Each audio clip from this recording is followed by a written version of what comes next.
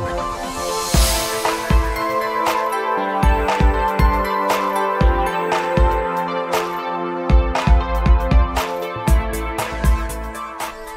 up on today's show, we've got part 15 of the Heinkel. This is the HE111 132nd Revell kit.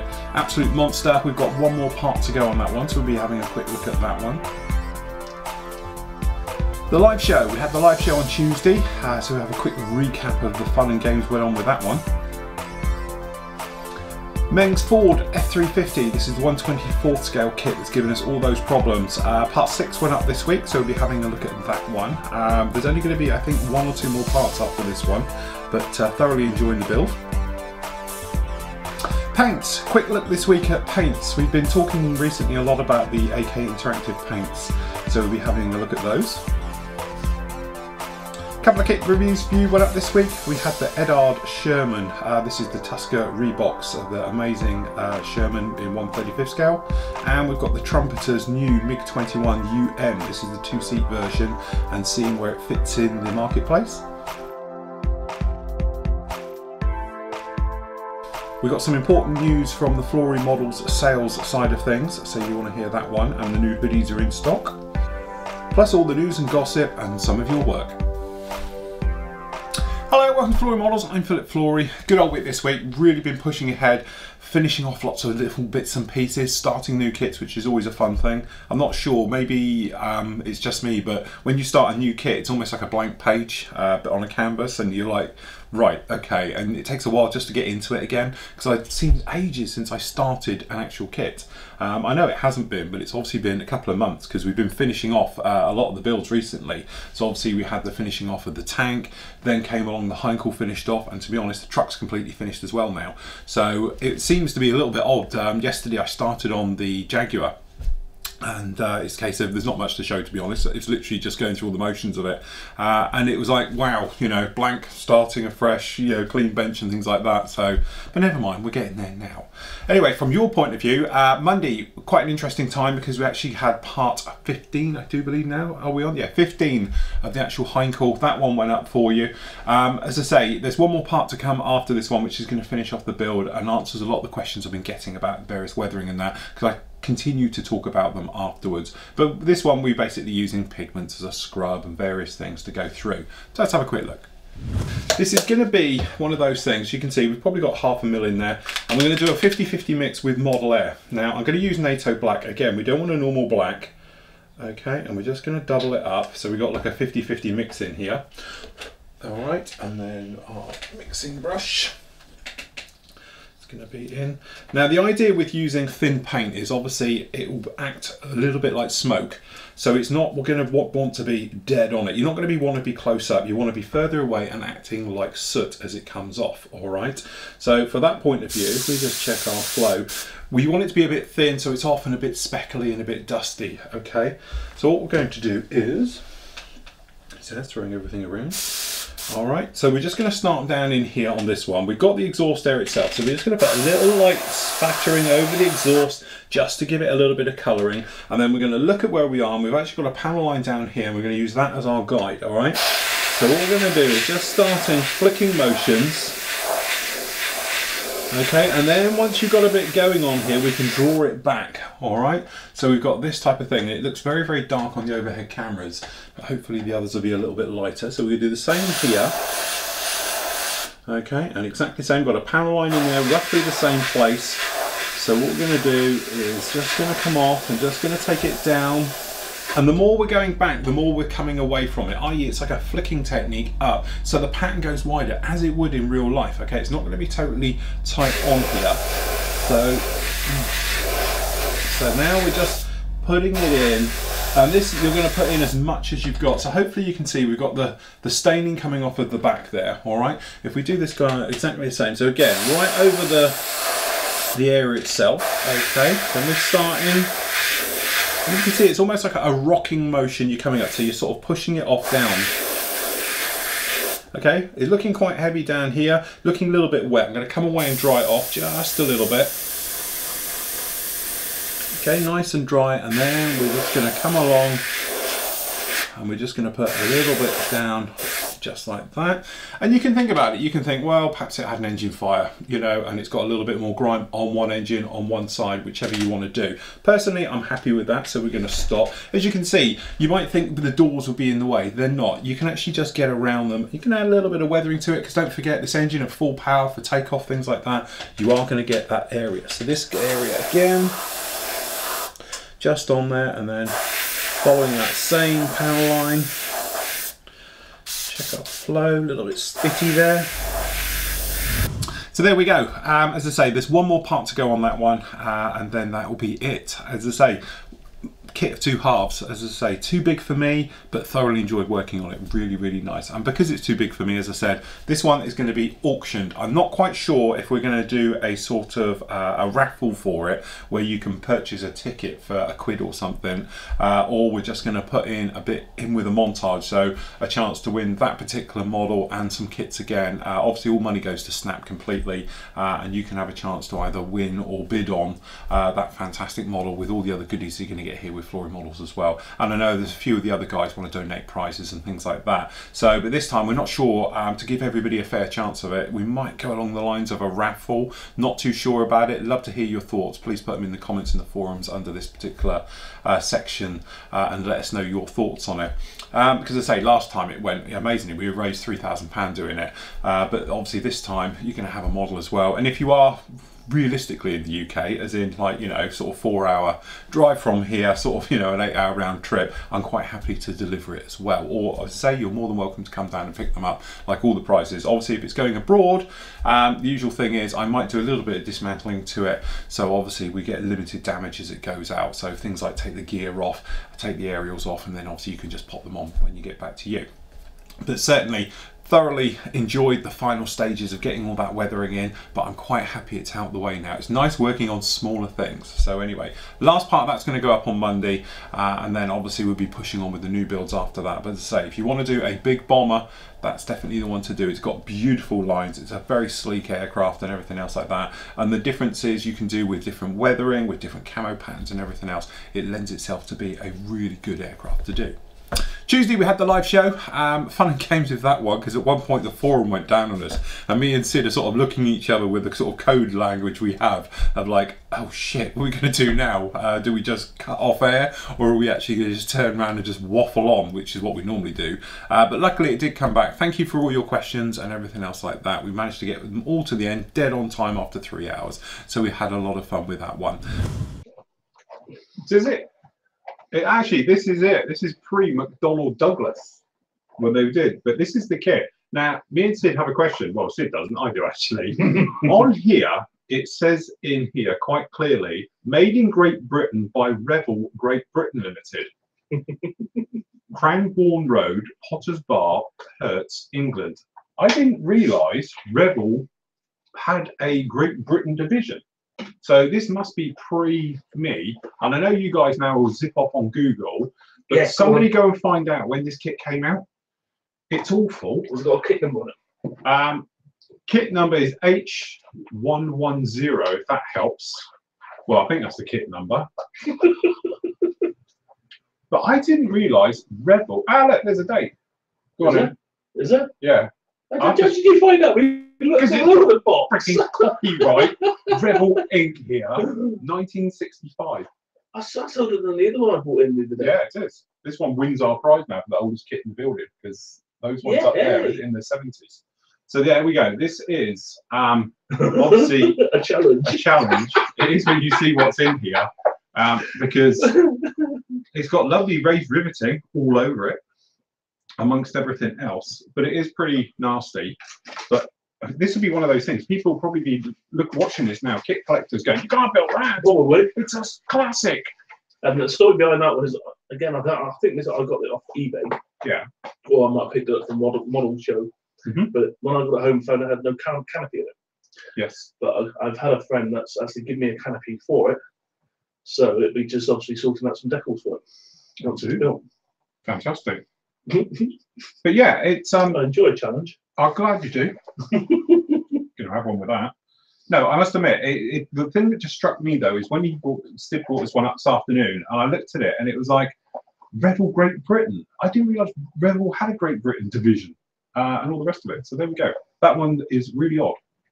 And it's like they don't make sellotape like that anymore, do they? Sellotape marks on the back. You know, only old kits have those sellotape marks. They don't do it anymore. So there we go. Somebody who will rush off now and find us the history on that one. And hopefully by the end of the show, we'll know all about it. And it says, ready to assemble plastic model kit. Absolutely.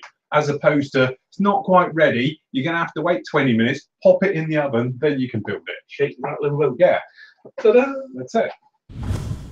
As I say, if you do want to take part in the actual any of the live shows like that, then all you've got to do is go onto the forum and post your questions in the relevant thread. Each week we have a separate thread for that, and then it goes through, and there's usually sort of 4 or 5 pages of questions, and we just work our way through and go through them like that. It's very interactive because obviously members get involved with it as well, so if they know the answers to things we don't, or they may know better, then they can post up in the forum and help all the modelers out with various links and things like that. Speaking of which, do have to mention, as I say, if you haven't seen the live show, we have new chairs now here in the studio. A lot of people are asking about my old chairs that we used to have and saying how great they are, where do we get them from? And at the time I said, oh yeah, they're brilliant, all the rest of it. Fortunately, we've had 2 break in the space of a week. Now, I'm not just saying it's me and Sid here, because obviously you guys come down, do the airbrushing courses, know all about them, but it looks like they've got a design fault underneath. There's a very weak weld down underneath the way it goes through. These are a lot more sturdy, so we've got a load of these back in. We've got 3 of these now, which are a lot stronger. These are the leather ones and all the rest of it, which are designed to swivel and do all the bits and pieces. So if you were thinking about a chair, then obviously I'll put the link up on next week's live show for these. Anyway, on with the truck. I'm not going to lie, this thing has been a complete nightmare from start to finish. Don't get me wrong, the fit and everything else, apart from the last bit, which we'll talk about in a moment, has been no problem at all. It's just the paintwork. I've got a feeling it's something to do with also with these studio lights. Don't forget, we're sat under here under 3 banks of LEDs, and also we've got a huge, great big daylight bulb above us these days as well. And I've got a feeling it softens the paint slightly. But needless to say, we have had real problems right the way to, you'll see in the video, I actually put this on its roof just for a few seconds, bearing in mind it's painted almost 3 weeks ago, and it still came off on the mat. So it's a bit of a nightmare handling it. We had a few troubles getting the chassis to fit around the front end and all the bits and pieces like that. But generally, the kit itself is fantastic. It's just that this paint business using candy paint and ultraviolet or pearlescent paint, I think, I know, you know, you don't like to say these things, but I think I know a better way of doing it. And certainly from my point of view of actually getting this type of colour, I think I could do it using standard Tamiya clear blues and metallics, rather than going through the long-winded process of actually going in there with certain things. As I say, we went in there with silvers, and then we went in there obviously with the candy coat, then we went in with the ultraviolet, wasn't happy with it, it ruined my finish, so then we went back. So the trouble is, this thing has had now coat upon coat upon coat of paint, and that's why I think it's taking a long time to dry. That said, I'm really happy with it. We haven't got any orange peel. Obviously you'll see the proper pictures of this next week. I haven't totally photographed it yet, but I like all the chrome work on there and everything else. So it's been a fun, challenging build. I don't normally do cars, as probably everyone's shouting at the screen now, because I probably did it all completely wrong. But from my point of view as a military modeler, shall we say, I took my skills of what I know and did that with it to actually, you know, give us this type of effect. Perhaps it's the wrong way, perhaps I should have used different ways of doing it, different colours and various things. But from my point of view, it's what I know, so it's what I did on this one. That said, really happy with it now. It looks great. A couple of people saw it yesterday when it was finished and they all thought it was amazing, so that's always a good thing. And generally just, you know, enjoyed the build. The build is fantastic. It hasn't put me off doing cars. I know some people on the Facebook have said to me, I bet you don't ever want to do a car again. Actually, I would. It was fun to do. It's that thing of like, especially at the final assembly at the end, it's great because you put the windows in, it's all painted and done, then you come along and obviously we put the tail in, the various bits, adding all the bits and pieces. It's actually more like construction, you know, an assembly versus modelling in a lot of ways when you get to that stage, which is really, really nice. But generally I have to say, you know, Meng, it's a great kit, it goes together absolutely lovely. Some of the little design features like the working bonnet, I've got mine fixed to be honest to hold it in place, but those little things are really, really nice. Just we never did get any seat belts. Still think it needs a set of seat belts in there, but as I said, if I was to come back and do some more, then obviously perhaps I'll get some aftermarket ones and put in. But generally, really enjoyed it. So what are you on? Part 6, if I remember rightly. Part 6 went up on Wednesday, so you're going to have, I think, 1 or 2 more parts for this one on, but from my point of view, we're all done now and it's out of the way. Phew. So, but yeah, it's all right. It got there eventually, shall we say. There's just a couple of bits on there that I just, you know, as you say, I wish would have been a bit easier, shall we say, when it came to the painting. Anyway, paints. As I said, we've been using the AK paints now for a couple of weeks, and to this week I managed to get hold of the modern aircraft set 1, which a lot of people have mentioned. It hasn't got a lot of the colours in. To be honest, when you look at the back, it gives it all away now because it's just showing all the navy colours. So let's have a look. Okay, so you might remember a few weeks ago we actually completed the Tamiya 35th scale World War I tank, which came out absolutely stunning. We loved this paintwork and everything else using AK Interactive's new range of paints. Now, originally we tested these guys here, which are their modulation sets, which come in 3s, okay? We're a little bit skeptical, if we're honest, to start with, but we used them on that one, had absolutely no problem, and we loved them, okay? So then we thought about it, and, you know, obviously things, and then I started working on this lump, okay? And my normal Vallejo Model Air range, I was out of a couple of the colours. Don't do a lot of Luftwaffe World War II stuff. So I thought, oh, I know they do a new range of paints. I'll have a look round and we'll see what we get. Anyway, lo and behold, they actually do 2 Luftwaffe sets, which are these 2 here, which we used. And to be honest, we used the set. I've got to remember which one we used now. We used this one here. For the actual Luftwaffe one, we've painted them, we've thinned them, with our normal type of airbrush thinner, so we used the X20A with it, we had no problem. We also used what was it, Vallejo airbrush thinners. Okay, this is their new one to thin it out. We also mixed it with Tamiya paints, with everybody else's paints, and it worked absolutely fantastic. It gave a very nice smooth satin finish. We had no problem doing very tight camo with it. It never clogged the airbrush once or anything else like that.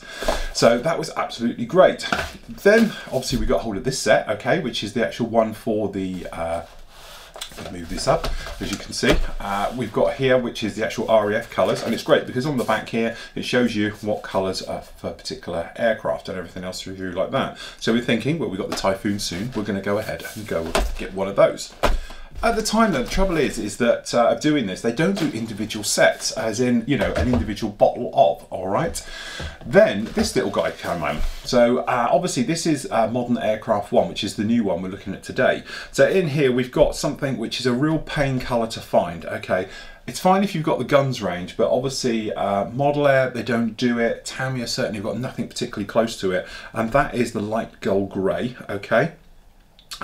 But down here you've got the off-white set, you've got the radome tan, the intermediate blue, light sea grey, medium grey, light ghost grey and dark grey. A lot of people at the time were saying about it's missing a load of colours. I think what's going to happen, guys, is that this particular one here is going to come out with Modern Aircraft Set 2, and that's going to be for all the US Air Force colours, because when you look on the back, as you can see here, this is all for the Navy stuff, and that's why they've done it. So you've got obviously the light gold grey over that off-white, the Tomcat type of grey. Obviously the newer Tomcats use the bluey colour grey as well, okay, for it, and everything else, but this is what it's all about. But I thought we'd just have a quick sneak peek down into these. So as we all know, they come in your standard type of dropper bottles, just like this. They work exactly the same as Model Air. If anything, I think they're a little bit better. I know, I've said it. But certainly in spraying it, I had no problems with it. Easy clean up, no problem at all with standard acrylic airbrush cleaner and going through. And it goes a long way. You can thin this quite well before you lose all the sort of, you know, the paint colour in itself, and becomes very opaque. So you can do things like sort of mottling and bleaching, and even going right the way through to giving it a complete wash over with it to actually give it like a filter. These colours work really, really well. But that's it. But this is the new one. But I know a lot of people have said there's not actually a gunship grey in there. True, there isn't a gunship grey, but I imagine we're going to be looking out for the modern aircraft set 2 in the Air Series, and then that way I think that's going to cover that because it's going to be an F-16 type colour, and I know obviously the AV-8B Harrier used it as well. But there we go, that is AK Interactive's modern aircraft colour set 1. Okay, they also do the RAF camouflage set, which has basically got all the World War II camo colours you're going to need in there, so that's a good one. Luftwaffe set, which we've got one in my hand, which is really handy, which is really for the early part of World War II. So you've got the darker type of shades, but also you've got the ones for doing the more sort of squiggly pattern type ones, the night fighters, things like that. And then the set 2, you've actually got the sort of North Africa campaign colours as well. So you've got the more stony colours and the later ones. So I'd actually say these are the later colours versus the early colours down there as you're working your way through. So there we go, that is AK Interactive paints. We've used them, we love them. Okay, so there we go. As I was saying, I'm expecting another US modern aircraft set 2 to come out, which I'm sure is going to have the more the US Air Force colours. But as you say, I am surprised it hasn't got the gunship grey in there to do the Harrier. That's the only thing. Seeing as it's got all the sort of navy marine colours here, I thought perhaps if they pop that in, but I'm pretty much sure you're going to come out of Modern Aircraft 2, which is going to have all those nice colours. So hopefully we're going to get things like the modern F-15 Eagle one, the Pacific colour. That's funny, the darker blue as well, because as I say, at the moment I think it's only extra acrylics do a really good one of that. So I say, when that one comes out, it'll be very interesting. As far as I'm aware, you can't buy them as singles. That's the only weird thing. It'd be nice if you get them as singles, because I say some of these colours in here are very, very nice. But generally, I say highly recommended. It thins, as I said before, and mixes with everybody else's paints and have no problem at all. This week, yesterday we had a couple of kit reviews go up. So we've had actually the Sherman, okay, and we've got the MiG-21. Let's have a look. Full box, various sprues. We'll just flip them out the way, and then what we'll do, we'll have a look through the instructions first. A little bit of photo etch there, some decals. I'll get these out. Quite a tight box really. And the obligatory gun, more decals down here at the bottom. What's coming out, as we know. Okay, so those there, and this great one, we'll look at that in a moment. So, looking at the instruction sheet first, we can see usual Trumpeter's way of doing things. So you've got your sprue and part call out like that. Then we're in here, as we can see, we get a nice full-size engine as well. So starting with the nose wheel well, probably not going to put the gear in yet, as we know. Putting the engine together, the seats, some very nice systems going down there for the seats, both the seats, front and rear cockpit, the actual nose, the radar itself in the actual intake. So looking at the plastic just off the bat, hopefully you can see it here as well. We've got some very nice detail on this. Hopefully the closer camera will show. You can see very nice, very crisp recessed panel lining absolutely everywhere. The hatch doors and latches look pretty good. As you can see, you've got some very nice details on the underside here. All this work on the inside of the bays, very nice, very sharp. That's what we were looking at. All you can see on the box, very nice box art, as you can see, and Eduard's standard type of way of doing things. So you've got your kit number, which is 3716, showing you some of the different markings you'll be able to get. That one piece molded upper hull, some very nice texture in there. It looks like it's what it is, which is actually molded in, and then hopefully at different angles with the close-ups and things like that, hopefully you can see. Very nicely done, very nice moulding, no problems with that at all anywhere. Let's say it's just texture it's got actually does look like cast, as in real life it's actually been cast. There's no release agent on this one at all. Generally all the ejector pins as well, very, very low flush with the plastic. They're not protruding or particularly overly sunk. They're all out of the way as well, so you've got no problem with that. Even these very small parts, as you can probably see down here, very crispy. So there you go. As I say, the full review is below here if you're looking on the main site, or they are in the kit review section. Funny enough, after I did this, I did a little bit more homework on this one, and I did a little bit of a thing. The MiG-21 in 1/48 scale, you've really got three options. You've got the Academy kit, which is the old school version, if you like. Okay, by today's standards, it's not up there, but it's still a very good kit. And if you're thinking on a budget, their recommended retails about 20 quid. You can pick them up even cheaper. I've seen them as low as 10 before in certain sales. The Trumpeter one, this one is mid-range. So this is 25 quid for this particular kit. And as I said, it really is nice. Your other option was obviously the Eduard version of their MiGs, and they do all the different ranges. And pretty much on par with this particular kit, but it's another £10, so it's £35. But really, for a 1/48 scale modern kit, I think that's a good price, and I do like this one. And it's nice that they've come out with the UM one first, because they being the two-seater, you don't see that, so it gives you plenty of options and things. But we do know that the single-seater one is coming out soon as well, so you know, no doubt they're going to fill in the gap, and there's going to be lots of different ones coming along with that one.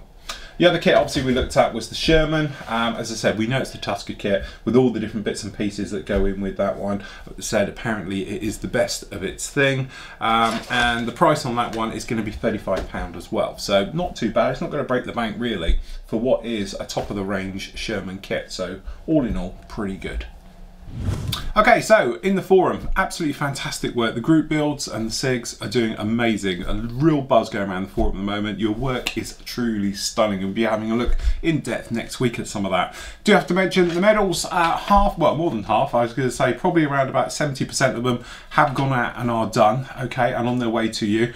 The others are on slight hold because I've run out of the black badges. They are coming, they were ordered, and I was assured they'll be here, well, beginning of the week. Still waiting on them. I've been told they'll be here today. If they are, literally all I've got to do is pop them into the jiffy bag that they're all coming through. So you're going to get the sticker, the black badge and your medal, but they should be coming to you within the next week. Okay, so they'll go out obviously today if they're here. If not, they go out on Monday. So apologies for that. Prize winners, to be honest, yours is all going out today. The reason they didn't is because, as you may have noticed, I've reviewed them all. So that's why they're all going to have slightly open bags. All right, but thank you guys. But there, so all on their way to you. Well done. But as I say, the buzz going on the forum at the moment with all the different group builds and the various things going on is absolutely fantastic. Right, got to mention the hoodies, which I'm wearing now. Dun, dun, dun. This is what this is, which is very nice and warm, you see, and everything else. And it has got the name on the back and all the rest of it. They are available now in all the sizes. We don't do a small because small really is quite small. So we do a medium, large, extra large and 2XL. 2XL is very generous as well. So that covers all the sizes. They're £25. They're available in the store at the moment. Okay, so you can get those now. Do have to mention from the sales team that as of now, basically, that we are not having stockists stock the wash. Okay, they're not having worldwide distributors anymore or anything else. They're having basically going to have the site store as we have it on our bit here, with everything that goes on down there and the new products coming out. They're going to be on there as well, and they're going to be having their own store as well. Okay, so but if you see the washes now for sale in various places, that's going to be the end of it. You know, obviously they do have a plan for all of this and the various bits and pieces, and most of it draws down to bringing you the best possible price on the products.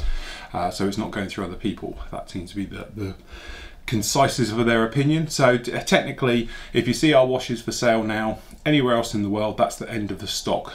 Nobody else is going to have them. If you want them, you're going to have to come direct. So there we go. So that goes with the same with all the merchandise and everything else like that.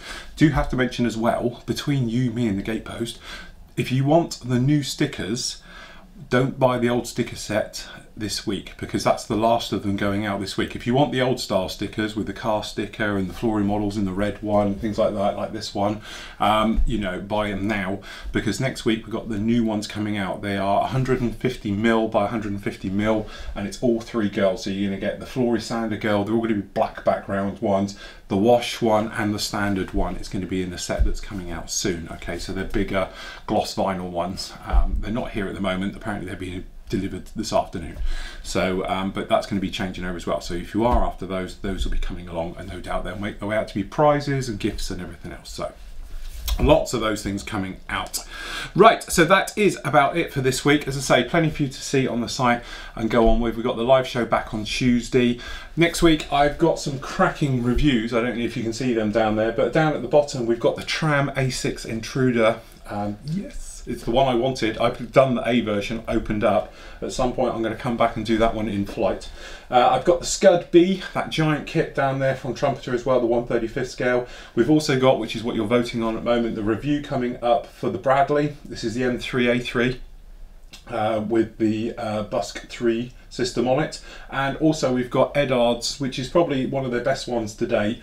This is the Starfighter with all the bras in and the various bits and pieces and their decals, which is obviously it's the best kit in its scale.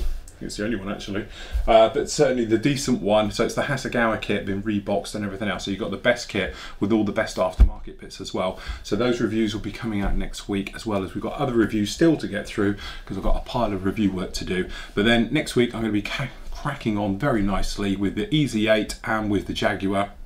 And then I'm going to be making a start on to the actual Typhoon as well. So there we go. So loads for you to see, loads for you to do and everything else like that. And I'll catch you all in the forum. So till next week, I'm going to leave you with Aaron Scott's amazing 132nd MiG-3 in its bare scheme. I can't call it a scheme, it's just bare. It's obviously just metal and wood, so it's using amazing wood decals to give that amazing effect as well. So Aaron did a truly amazing job on that, so I'm going to leave you with that. So until next week everybody, happy modelling and take care.